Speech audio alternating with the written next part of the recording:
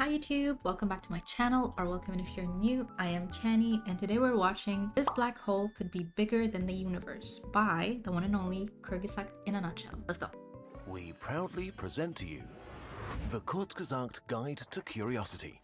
Wait, Join us on an interactive adventure across what is 160 this? thrilling pages that will change your perspective on the world forever. Available now on the Kurzgesagt Wait, shop. hold on. So, is it like small tasks that you gotta do outside in nature? Kind of journal, or like, what really? I'm intrigued. I'm like a sucker for like cute notebooks and stationery things. And I already do enjoy a lot of like Kurzgesagt's content anyway, so hold Perspective on on. the world forever. Available now on the If Kurzgesagt. this can be done without me having to touch grass, I might put it in my cart. Hold on now. You sold me. Hold on. You might They be got me. inside a black hole that's inside a black hole that's inside a Oh. black hole. Oh, Everything in existence could be black holes all the we're way all in down. holes? It turns out black Pause, holes are what? much weirder than you think, and they break the universe much more than is usually explained, destroying time and space. And they may actually create infinite universes in the process. But before we can get to that, let's first build a black hole out of air. Okay. Everything can become a black hole if you Not squeeze these it to a critical toys. limit. Hey, at least it's not a labubu. I'll take it. You'd need to squeeze Earth down to the size of a coin for it to turn into a black hole. The sun needs to be squeezed down to the size of a small city to become a black hole. And if a lot of mass is concentrated in a really tiny space, you get something super dense. This is usually how black holes are explained. Stuff becomes super dense and collapses into a black hole.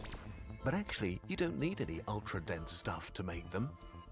We're ignoring some maths here, but all you really need to know is Okay. one thing. The larger black holes get, the less dense they are. So, really large black holes are kind of thin. A sun-mass black hole is only about 6 kilometers wide and has a density of about 1 Himalayan range per cubic meter. The What? supermassive black hole at the Wait, what does that mean? 1 Himalayan range. So one size. What? density of about 1 Himalayan range per cubic meter.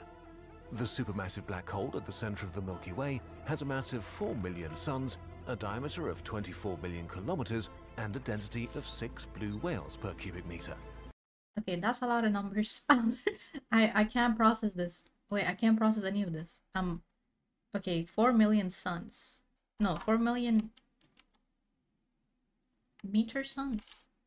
Supermassive black hole at the center of the Milky Way has a mass of 4 million suns, a diameter of 24 billion kilometers, and a density of 6 blue whales per cubic meter. The ultramassive black hole Iris 2100-4156 has a mass of 3.8 billion suns and is as Whoa. wide as the solar system. But because it's so large, it is only as dense as air. This means, at least in theory, that if you take a gigantic balloon and fill it with undecillions of tons of air, the How moment much? it gets to the size of a solar system, an event horizon suddenly forms and it turns into a supermassive black hole, without violence or squeezing. So now, let's think big. What do we need to make a black hole the size of the universe? A universe-sized black hole. The chunk of the universe that we can see from Earth is a sphere with a radius of 45 billion light-years, filled with hundreds of billions of galaxies, lots of gas, and a bunch of other things. If you add them up, it has the mass of about 1,000,000 billion suns. A million Which billion sounds billion a lot, suns. but on Whoa. average, the universe is not very dense. If we break up all the galaxies, stars, gas, and energy and spread them equally inside the volume of the universe, we get an average density of about 5 hydrogen atoms per cubic meter. You can imagine this as the sort of ultra-thin cosmic air that makes up the universe. What would happen if we take a balloon as big as the observable universe and fill it with cosmic air? Well, it turns out that all the mass in the observable universe is more than enough to create a black hole. Actually, it's enough to make a black hole 10 times larger than the observable universe. But that can only mean one thing. We should be living deep inside a truly gargantuan, cosmic-sized black hole. There's one catch though. We know that our universe is expanding, and an expanding universe is not what you'd expect to see if you were inside a black hole. So our universe can't be a black hole, at least not in the naive way we've just described. Except there's a wild and mind-bending trick the universe could play on us. Put us in a black hole? Let's jump into a black hole and die. Whoa. A whole universe born inside a black hole. We usually imagine black holes as spheres with a singularity at their center, a point where all their mass is concentrated so much that our maths breaks down. But this is a lie. They are so much weirder. From the outside, a black hole looks like a normal black sphere, but the inside is where things stop making sense. Black holes warp the universe so much that at the event horizon, space and time switch their roles. Inside a normal sphere, space is finite, but time goes on forever. But inside a black hole, it's the other way around. Space goes on forever, but time is finite. So once inside, you see an infinite universe with no center. The geometry is too complicated, so we're simplifying. This is so pretty. But basically, you could walk forever in one direction, or walk in another direction and arrive at the same place again. But not only that, inside a black hole, time is finite, and it's now running out. So after a while, you start to notice that space itself is slowly changing. In one direction, space is being stretched, while in all other directions, space is shrinking. The whole universe is being squeezed, kind of turning into a collapsing spaghetti. Sooner or later, the whole black hole universe collapses into itself. All of space, every single part of it, is turning into a singularity. So the singularity of a black hole is not at its center or in any direction at all. It's in the future of whatever falls inside. We made a whole video about this if you want to learn more. So the singularity is not a place where you can go, it's an event in time that happens. Once it happens, you and everything else that fell inside the black hole will be mercilessly crushed into an infinitely small region with infinite gravity and infinite energy. Time, space, none of it matters anymore. Both kind of stop existing in ways that we would recognize. And then, is this the end? Well, maybe not. Maybe not. This collapse of the black hole universe into a singularity looks like one of the scenarios for the end of our universe, the Big Crunch, where long after the Big Bang, the whole universe collapses into a singularity again. But if there's a big crunch, there might be a big bounce, like a rubber ball that you've squeezed too much and that suddenly rebounds. Space might expand again. So a new universe could be born inside a black hole. The funny thing about this scenario is that nothing has changed in the slightest outside the black hole. Watching from the outside, it's still a black sphere of nothingness. And yet, on the inside, a new universe has been born. So maybe our universe was born like this, and we are all actually inside a black hole. But if our universe can also create black holes, they might give birth to new universes. Is our black hole universe also just part of a universe further up that's also a black hole inside another universe? Is there an end to it? Is there one original universe? Is the cosmos black holes inside black holes inside black holes? Infinite black hole universes.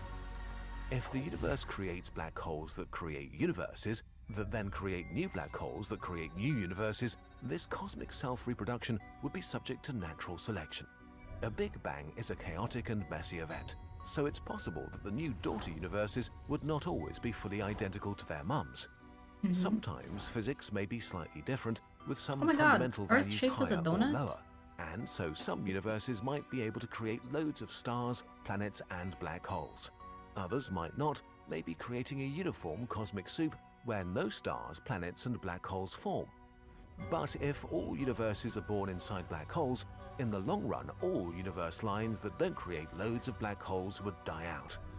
The universes with the conditions for loads of black holes would become the most common and spawn the most daughter universes. Survival of the fittest. Okay, sorry, I'm lost again. What? What? Identical to their mums. Sometimes physics may be slightly different, with some fundamental values higher or lower, and so some universes might be able to create loads of stars, planets, and black holes. Others might not, maybe creating a uniform cosmic soup where no stars, planets, and black holes form.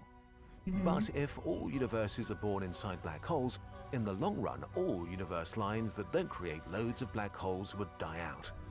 The universes with the conditions for loads of black holes would become the most common and spawn the most daughter universes. Survival of the fittest, but with universes instead of organisms. Our observable universe alone has created at least 10 to the power of 17 black holes so far. What? So maybe our universe has the physics and laws it has because it was born after a long process of cosmological selection that favored the production of tons of black holes. And that would have a lovely side effect. If universes are optimized to create as many new black hole universes as possible, they're optimized to create loads of galaxies and stars. And thereby also, by accident, the conditions for life to emerge. So universes that are the best at creating new universes are also the best at creating life. If this scenario is true, who knows how many bazillions of black hole universes might be out there, all with stars and planets potentially home to others like us. So, is our universe like this? The truth is we don't know. While these ideas are based on real science and work on paper, they're speculative and not testable. Also, cyclic universes don't actually explain why the universe exists in the first place or why it is the way it is. Instead of providing answers, these are really just new questions in disguise, so keep that in mind before getting too excited. But isn't it just wonderful and heartwarming that we're living in a universe where ideas as big as this one are even thinkable? Indeed. There might be so much life. And if new universes are created constantly, maybe... What is with this cinematic music? It's Kurzgesagt. Of course they're gonna have cinematic music and thoughts that will give you an existential crisis. life will go on forever.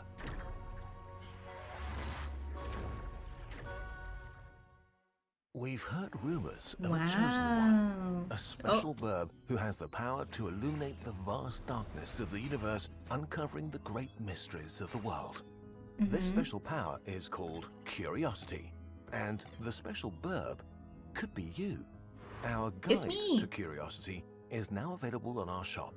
It's an adventure that will help you to think like a Kurzgesagt verb and unlock your curiosity potential. Join us across 160 thrilling, interactive pages designed to awaken your curiosity, changing your perspective on the world forever. But be prepared.